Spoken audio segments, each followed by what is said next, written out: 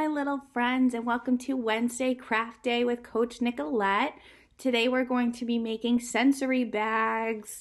What you will need for today's project is a Ziploc bag, doesn't matter what size, some gel or aloe.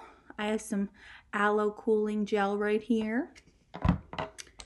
I also have some glitter I'm going to add to my sensory bag, and also some leftover bells I had from a previous craft. I'm going to put, I dropped one, I'm going to put inside my bag. All right, so you don't need bells. You just want to have some type of bead or buttons. You can use rice. Anything that's hard, the kids can use to push the gel around in the bag. All right, so what you're gonna do is you're gonna open up your Ziploc bag, okay? Take your aloe gel or any type of gel, and you're gonna put it inside. Make sure you get a lot in there.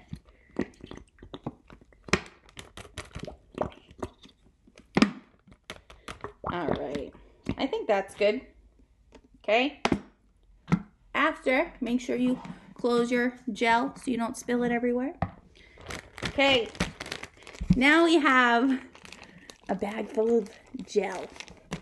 What you're gonna do next is take your glitter or your beads or buttons, whatever you want to put inside of your sensory bag, and you want to put them in there.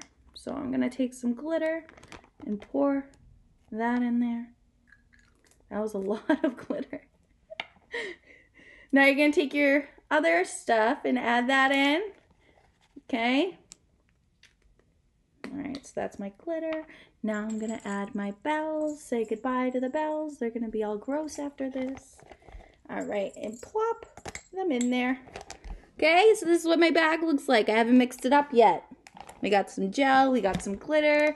Then we're going to seal our bag. Make sure you do not leave any air inside your bag, okay? You want it to be nice and flat. Okay, seal it up nice and tight. And then you're gonna mix it around.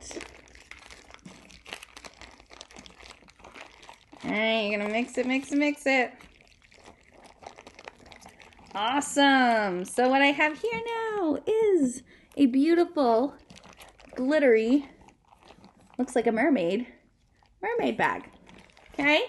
Parents, if you are nervous about handing your toddler or baby a Ziploc bag full of gel and you're afraid that they're going to open it, I have a trick for you.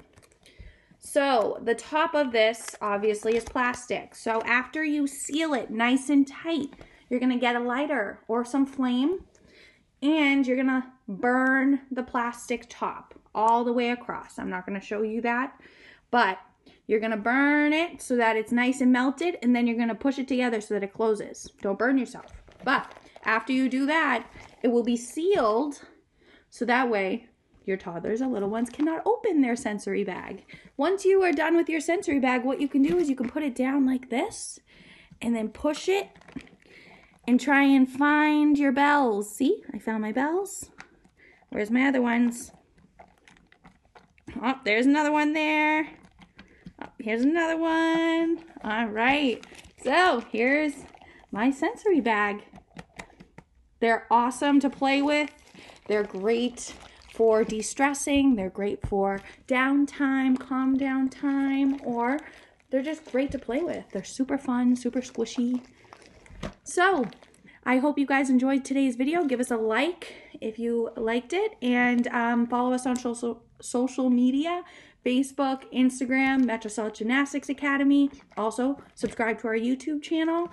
And I'd love to see your creations and your pretty sensory bags. So tag us on social media if you take some pictures. All right. I hope you guys have a great Wednesday. Bye, friends.